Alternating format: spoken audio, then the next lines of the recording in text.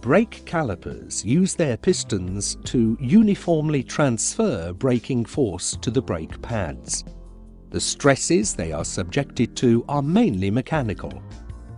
Under braking, calipers have to withstand the effects of the pistons pushing against the pads that can cause them to split or warp. Another mechanical stress factor that affects the calipers is due to the tangential force of the pads that tend to be rotated by their contact with the discs and press especially on an area of the calipers, as clearly seen in the illustration.